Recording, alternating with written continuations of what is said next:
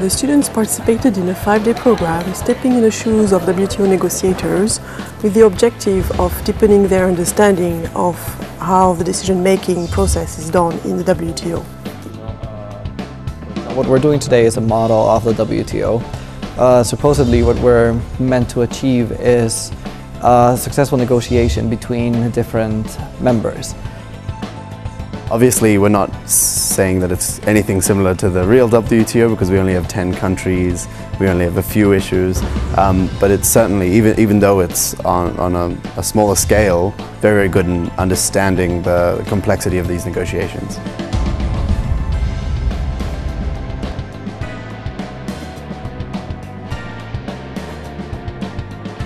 In a way, these students will be the future trade negotiators or possibly people in business. The Model WTO is a simulation of a ministerial conference. The students negotiate in different committees in the St Gallen University, and on the last day of the program they come to the WTO and vote on their final declaration.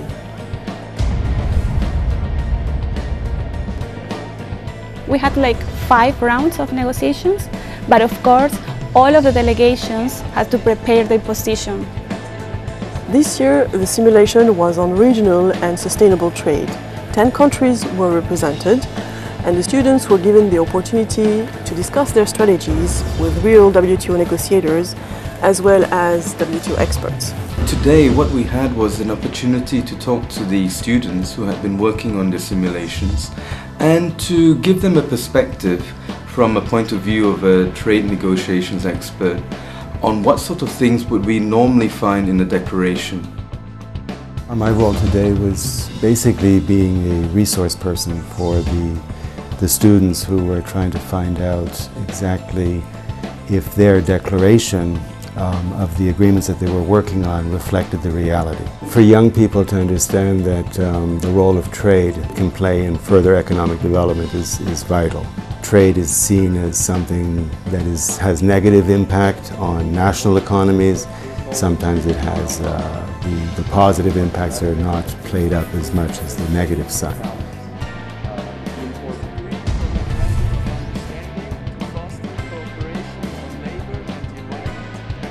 I believe the most important lesson you can take from this is learning how to compromise.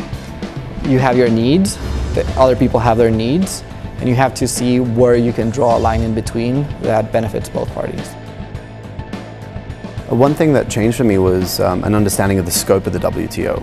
Whereas traditionally I'd thought of it as to do with tariffs and subsidies, and I got a much greater understanding of the role it has to play in development, especially with regards to technical assistance and special measures with regards to developing and least developing countries.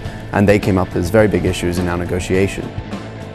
I really like seeing how people interact, and because of different cultural backgrounds, different nationalities, approaches are very different. So testing different negotiating techniques with different people is a very interesting social experiment. So I would like you to raise your flag again if you're in consensus with this agreement. 1, 2, 3, 4, 5, 6, 7, 8, 9. 9 countries have been present in the committee. I came into my knowledge of World Trade Organization as a lawyer, and so we read about consensus, we read about the application. What we don't read is how hard it is to achieve consensus.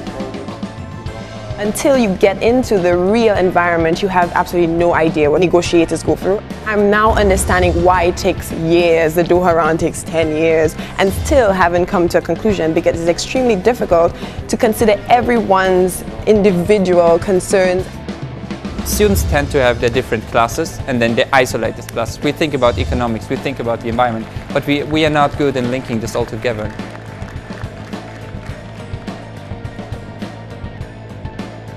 The role of WTO is really important because it's the only institution that tries to harmonize the different points of view of the different countries.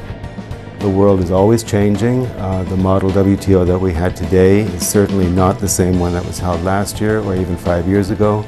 The issues today reflect a changing paradigm in trade and also a changing developing world with more South-South cooperation, more South-South trade, and different players and actors in the system.